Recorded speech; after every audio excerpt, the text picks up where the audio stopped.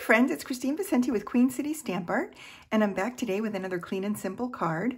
This week we're going to be using the Celebrate Sunflowers bundle, and I specifically chose this because of all the hoopla over the August Paper Pumpkin Kit Sweet Sunflowers.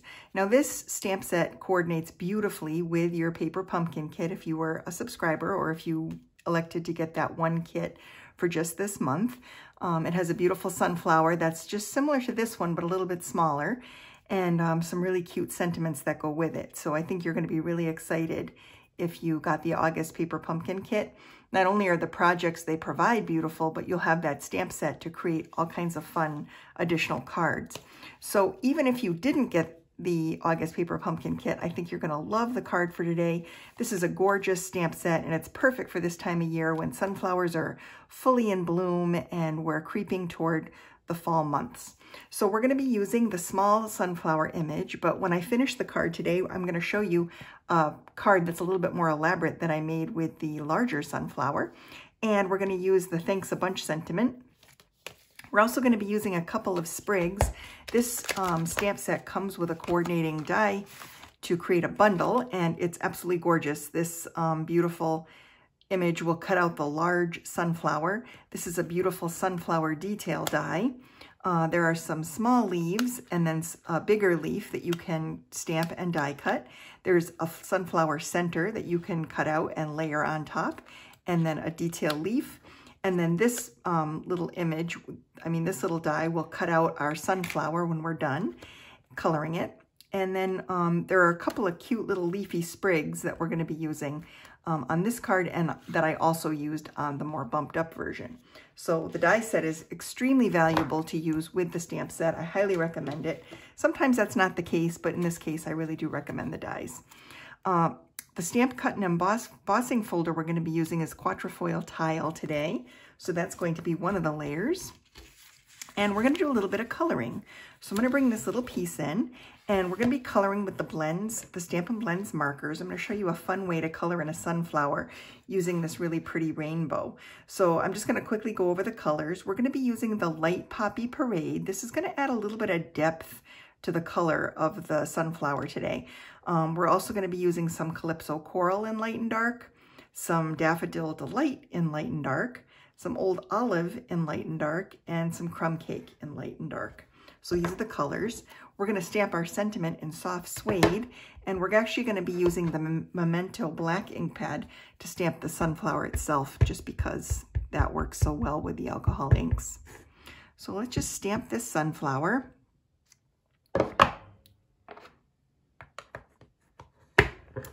And now we're just going to start coloring it in. So I'm going to start with the leaves, and I like to layer on a little bit of the dark, and I like to kind of go with the lines that are etched into the image itself as to where to put the darker color.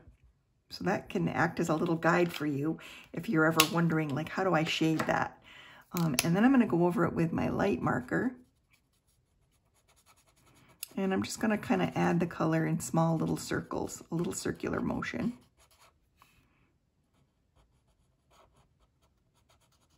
And kind of blend it out a little bit. These are so tiny, it's kind of hard to really see much of a difference.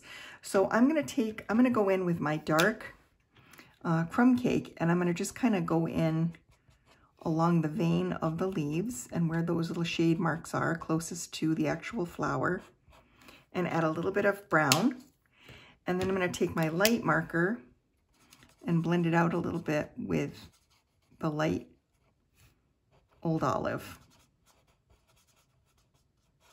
And that just adds a little bit of extra texture, well, depth of color, not texture, but depth of color. So then we're going to move on to the yellows. So for this one, I'm going to start by taking the Light Poppy Parade, and I'm just going to flick some color from the center of the petals, like where the petals meet the center of the flower, and just add a little bit of this Poppy Parade in here. And I'm literally just flicking like once, 2 or 3 times in each petal, just to add a little bit of this red. And you'll see why when we start adding the oranges and yellows to this. It really adds some nice depth to this color and helps to bring it to life. Then I'm going to move on to the Calypso Coral. And I'm going to start with the light, Kind of blend that out a little bit.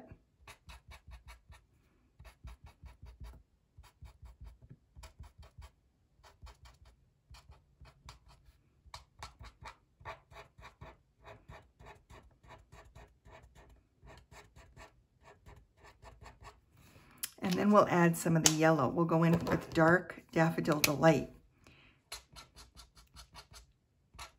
And just blend it out. And you'll notice that I'm not going all the way to the tip because I want the tips of the sunflower to be very light. And so I'll go over those at the very, very end when I'm finished coloring in the petals. But at this point, I just want to keep them as light as possible with one coating of color. And so I'm just going to wait and not color the tips in at all yet. I'm just kind of adding color to kind of blend out the reds that I've put on the petals right now. And then that looks really good. I don't think we need to add any of this light Calypso coral yet. I'm going to add some of the, well, maybe I will. Maybe I'll add just a little bit of this.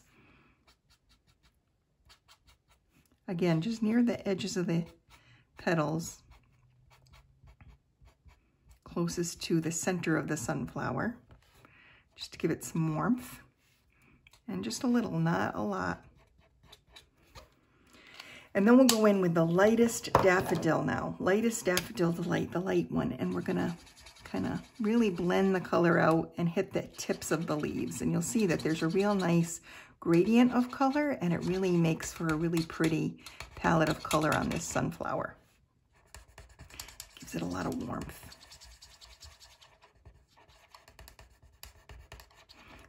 And I really like it better than if you just kind of color in with a flat yellow.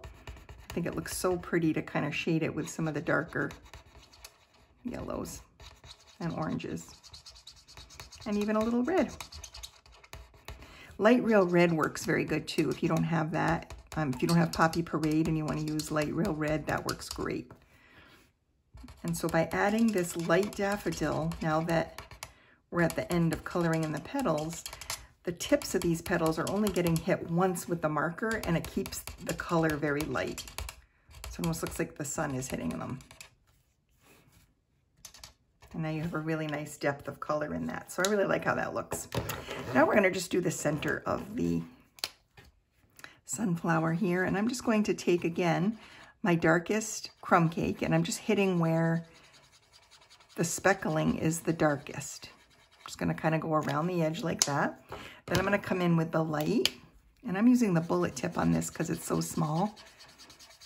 And I'm just going to color over the entire surface of the card center, of the flower center. And hit any little spots that are kind of white that I might have missed, even on the petals at this point. And I like that. I think that looks good. It kind of really showcases how the leaves look. And then, so this is still a little damp. You know, it takes a little bit for the alcohol to kind of evaporate. And normally I would now take this and lay this on top. This overlays really nicely. You can see how this lines up pretty easily, and run it through my die cutting machine. And what you end up getting is a much softer version of this color. So this will kind of dry back a little bit and fade. So even if it looks a little bit too much red for you, it will kind of fade into the background and you'll get a more muted look, but it still looks really, really pretty. So we're going to use this sunflower to put the card together.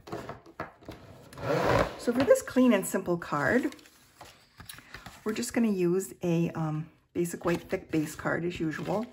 And I've picked out a layer of the Quatrefoil Tile embossing folder to add to this base card. And whenever I use the embossing folders, I do like a little bit of extra adhesive on the panel just because it can kind of pop up on the edges and I don't like it to look unfinished. So we're just going to layer this onto the front of the card. And this is just a standard A2 size card. So this layer panel measures 4 by 5 1/4, like that. Then I thought it would be nice to add a layer of vellum. So I took a scalloped rectangle from the Color and Contour dies, or the Scalloped Contour dies, I'm sorry. And I'm just going to put a little bit of adhesive in this bottom right corner. Vellum doesn't require a lot of adhesive in order to hold it in place. And I just want this to be tacked lightly right here in the corner. And this will, you can't really see the adhesive right now, but you would be able to see this over time. So I'm bottom center weighting this card so that the focal panel is a little bit lower on the front toward the bottom, but it's centered side to side. And then I had die cut a couple of these little sprigs. Now, depending on what color you use, I chose the Old Olive to kind of tie in with the leaves and bring a little bit more of that green color in, because that's going to make the yellows and the browns kind of pop a little bit more. But I don't want a ton of it. So what I'm going to do with these is they're a little bit long. I don't want them to extend too far. So I'm just going to trim off a little bit. There's a place here where they cross, and you can trim this little bit of extra off. And that way, when I go to tuck it under the flower, it'll fit really nicely. In fact, instead of tucking right now, I think what we'll do is we'll just put a little bit of adhesive on this little end, because I know where I want it to go.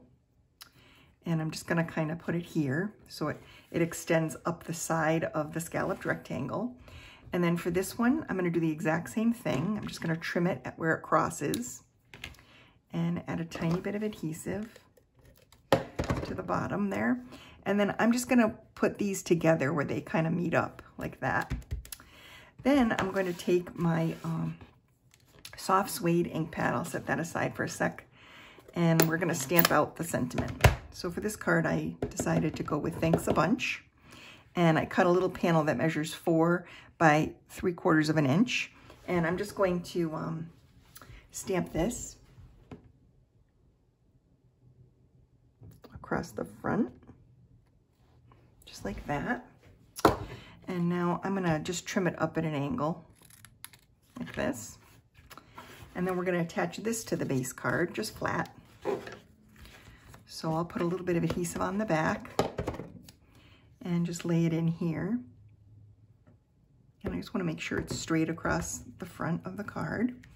So I kind of line it up with the bottom of the card to make sure it's straight.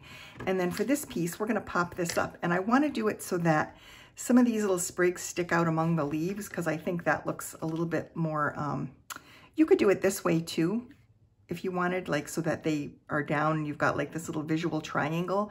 But I'm trying to minimize the amount of contrast, so I'm gonna do mine so that the leaves kind of all coordinate there and that, and kind of meet up in that little area. So I'm gonna put a couple of these little adhesive dimensionals to pop this up.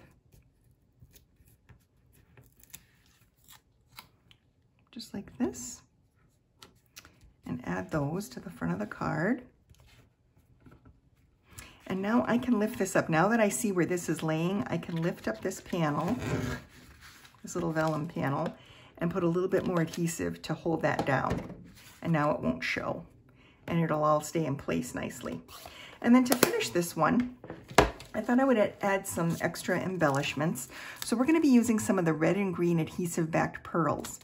And these come with red, like a real red, or like a cherry, and then a very soft, succulent colored green, and silver and gold. So it's a very nice assortment of pearls that you get when you pick up this metallic pearl set.